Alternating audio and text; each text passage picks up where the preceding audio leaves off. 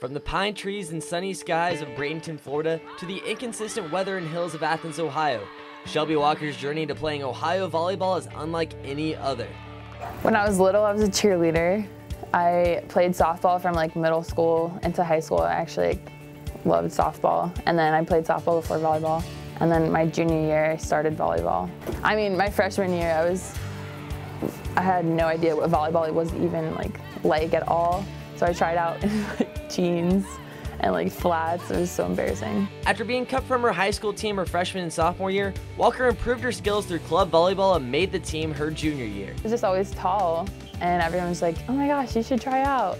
And I was like, well, they obviously don't like me, but I tried out anyway, and so the coach actually invited me to try out. From the underdog to the top dog, Walker signed on to play volleyball at the next level at Hillsborough Community College. My mindset was just like, do the best I can every day, and eventually I'll get my time to shine, and I did. And then my sophomore year, I was like one of the key players on the team, so it was kind of cool. 2 years at Hillsborough meant 2 back-to-back Suncoast Conference titles and a chance to take her talents to the Division I level. The bigger stage and different level of competition took a little bit of time to adjust to.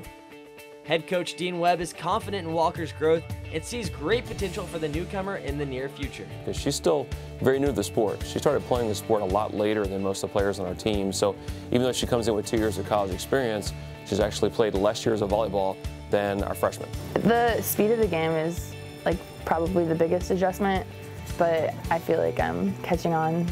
I remember in the summer, first open gym, I was like, wow, like these girls are so good. Like, I feel like the biggest difference also is like at a JUCO, like on the team there's like 1 or 2 or a few good players, and here like everyone's good, so like that's probably the most challenging part about it. The offense has been coming along, defense has been there all year. She's been a great defender, great blocker throughout the year, and as she continues to learn more about the game at this level, she has a chance to be a great player.